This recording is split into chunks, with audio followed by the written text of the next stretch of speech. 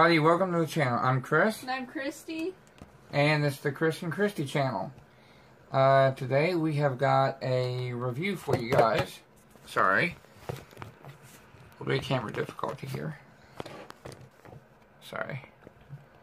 Okay. There we are. Okay, today we got a shotgun review for you.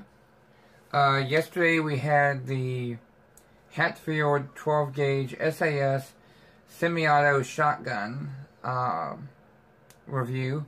Today is the HATFIELD 12 gauge PAS pump shotgun 12 gauge. This is the same as the semi-auto with one exception, is that it has a pump on it instead of it being a semi-automatic action. So, a little bit of a review on this gun. It is chambered for 3-inch shells, 12 gauge. It is not made in the US of A. It is made in Istanbul, Turkey. And a rough overview of the gun. It is a 28-inch barrel with a bead sight, fiber optic bead sight. It is a 4+1, which means it holds 4 in the tube and,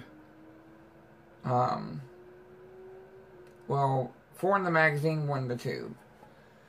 A little bit on the functionality of this gun. This here down here is it has a safety. It has a push button safety for safe on and off. And for the slide release is right here, this button. Hold it down and you can pump it down, back up. It's very smooth. Whoever designed this gun did a pretty decent job of it. Like I said, slide release, it's pretty easy to do. And we're going to make sure it's empty first. Okay, nothing in it. Test fire. It's on safe. So push in. Safety's off. And you should be able to rack it again. It's pretty easy. And how you load it, we're going to go over that too as well. Is we got 5 birdshot shells. And how you load it is right underneath here. It's really simple. You push down the load gate. 1 shell. It's kind of similar to the other one, except 2. You have to, like, rack it instead. Yeah. 3. The same brand and everything, 4. just different design. And then when you load the 5th one in, you have to push that button and you have to rack it down so you can, you know, load your fish shell in if you want to, and it's ready to go. But we're not going to load the 5th one in. We're just showing you how to load, unload, and such. Now, if you want to empty it out, you're going to have to do it the old-fashioned way. You're going to have to load the shells in. Load. Well, load. Unload.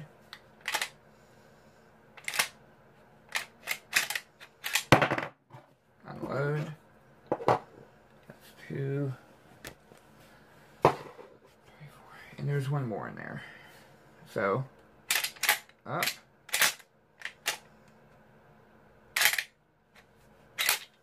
And that's it. And that's... Some debris come out of it. And it's fun. And that's how you do it. Now, if you ever have to clean it for any reason, this gun's very simple to take apart. Very easy. I will tell you, if you want to take it apart easy, starts with this right here. The barrel nut. Just unscrew that. Now, this does come with a, just like the semi-auto version, it comes with a dang bird hunting plug in it. You want to take that out if you're going to be using this for like home defense or target shooting or whatnot. You don't need the bird plug in it. Yeah, or else it'll only hold 2 bullets at a time. Yeah. Just like the mistake of the last video, of the reason why we got them is because someone... Yeah, someone literally thought that these guns only held 2 rounds, and that's why they were selling them. When the guy was like, just FYI, they only shoot two rounds, that's it.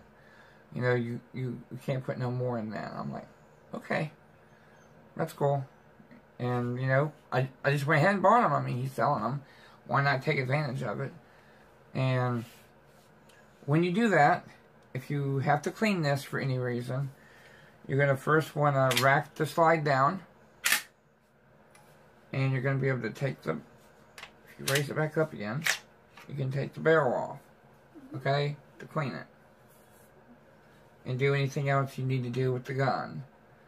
Once you have the barrel off, this will come off easy. I mean, the whole internals of the shotgun will come out. The bolt carrier, the slide, everything will come out completely. Like, you can take the whole gun apart from taking the barrel nut off. So be very careful in that aspect. Like, have it secured where you don't lift up on it and then all of your internals come out and you have to figure out how to put it back in. It's not that difficult to do, but, you know, just in case you want to save yourself the time. The workmanship, looks like the materials they used are pretty decent. You know, it's pretty light for a barrel. Yeah. It's definitely a lot lighter than, say, a Mossberg barrel because it's a little bit heavier. Whatever they use with this is a very light material, a light alloy, it seems they use. Smells like a gun. Well, yeah, but I mean... Smells like gunpowder. Just different alloys that they use, and just put it back in. Lock it in place. Slide down. There you go. It's nice and secure. Again, take the barrel nut. And...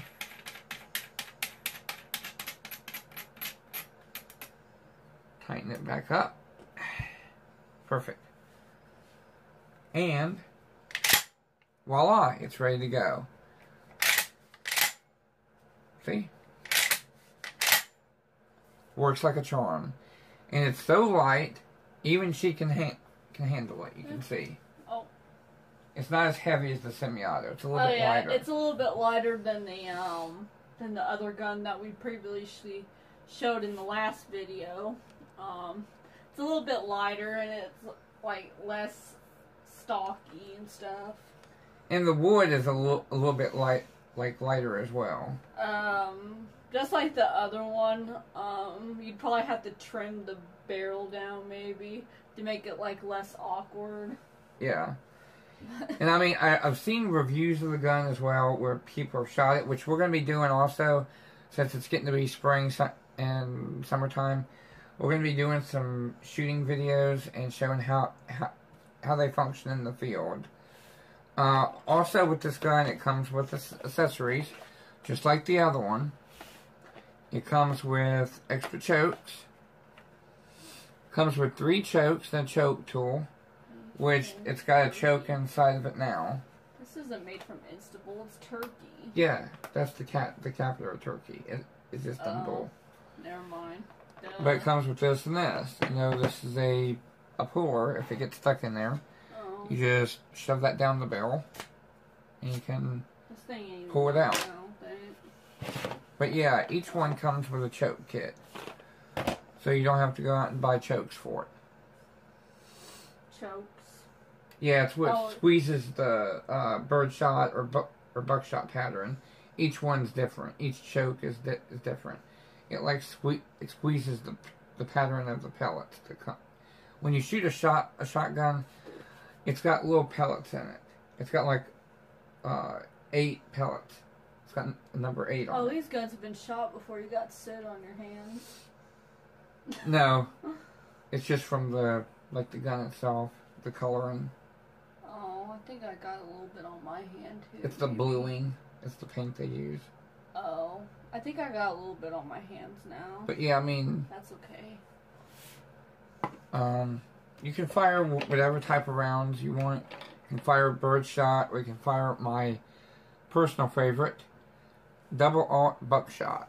This is the best to fire in shotguns. I love these things, but they're expensive. Double aught buckshot is like $2.50 a round almost now. Well, I'm sorry I'm not talking very much. I'm just looking at the gun. It's the first time I came in contact so close to it. Haven't been this close to this gun yet. I haven't really looked at it too much. But it is light. Yeah. I mean, whoever designed this did a pretty dang good job. It's a less heavier than the other one. The other one that, yeah, it is. It's a lot lighter. And let's see if I can pull it back. To rack the slide, you have to push that button first, and then you have to rack it. Okay. Which so one? You have to push this button in, the slide release. Okay. You have to push that in, and then slide it down. Had to push it in first. Mm-hmm. And then slide it down.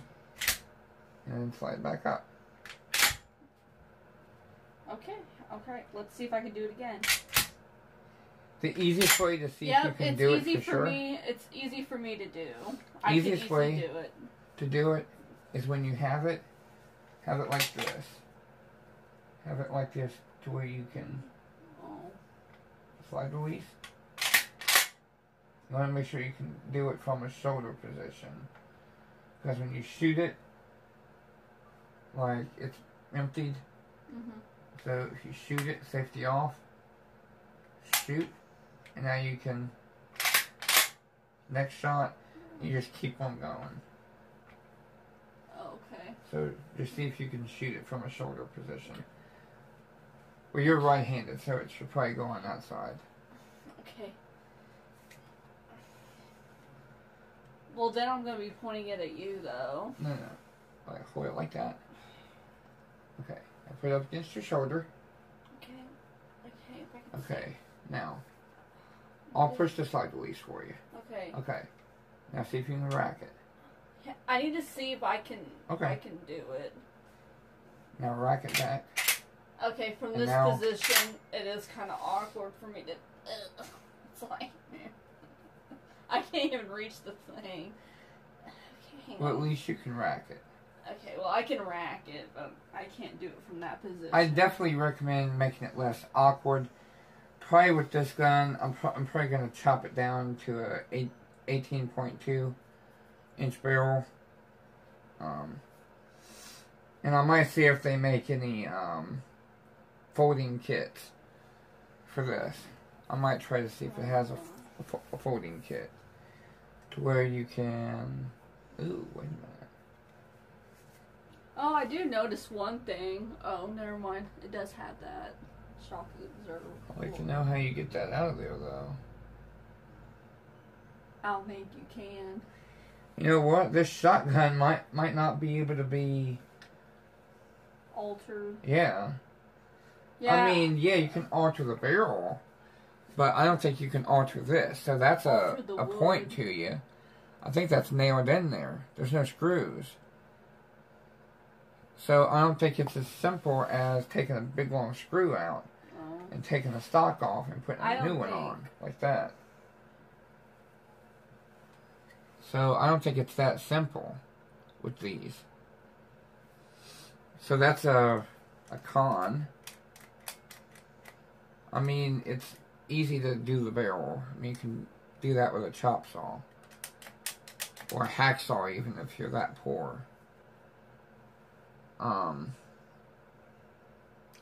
I mean, it's perfect for me to hold. But I definitely want to lower the barrel length to about 18. I do like it. I mean, it's a nice feel to it. The price on those, shoot. I'm going to check on it for you guys. What, the price for this cone? Yeah.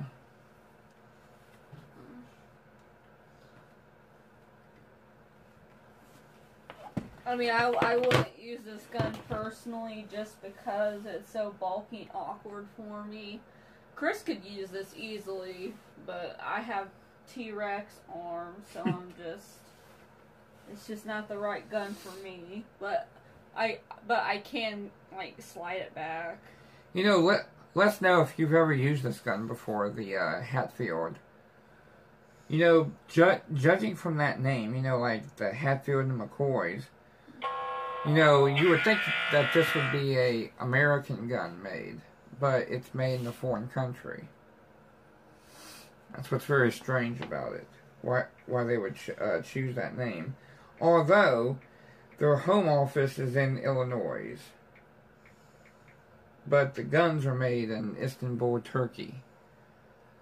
Maybe that's because they can get it made in a foreign country, cheap labor, so they can kind of make an economical gun for the everyday working man.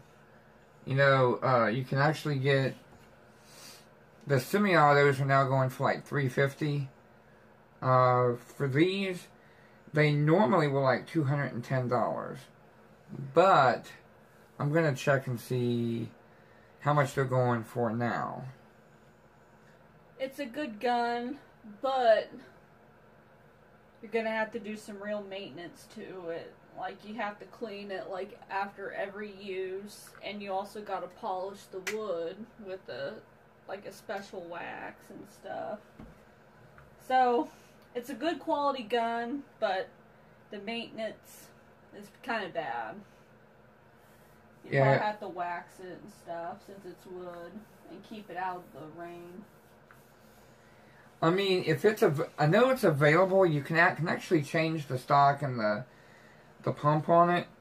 If you go to their website, Hatfield's website, you can buy a black synthetic pump and black synthetic stock if you want to change that look to it.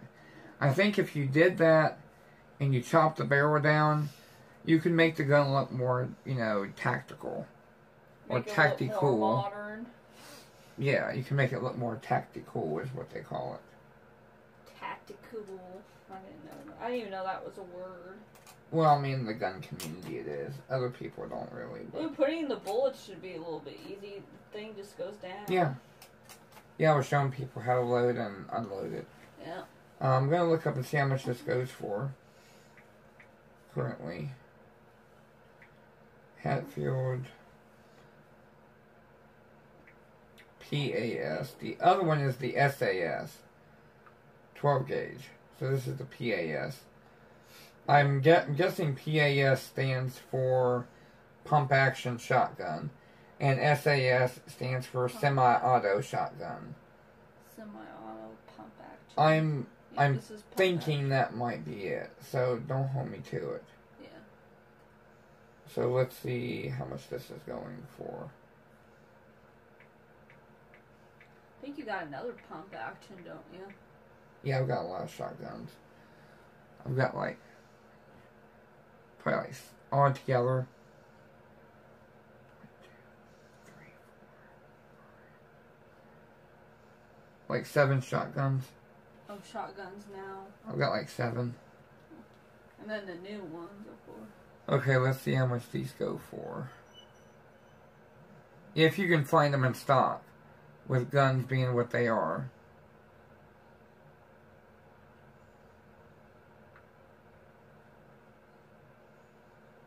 Because, I mean, it's getting pretty pathetic. Like, just guns in general right now. Yeah, it looks like Bud's Gun Shop had them. But it's out of stock. Which, I mean, that's not surprising. Considering the fact that they sold for $170 to $200. Let's check Vance Outdoors and see if they have any. Out of stock, $200.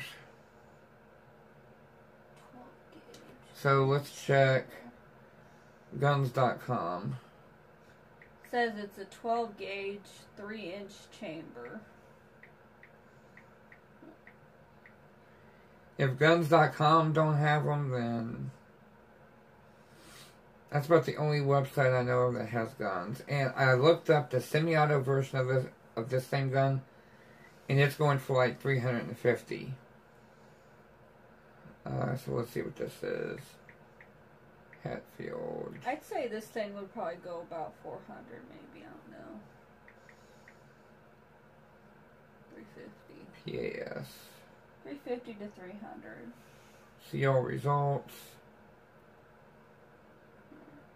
And yeah, they've just got one for sale, and it's a semi-auto version, and it's selling for like $350. I don't think they can see. If you can see that. There. 350. Yeah, so I would guess how many do the they pump have version maybe $275 to $300. So I got a really good deal on these. I got both of them for $400. Brand new, still had the box, never been fired.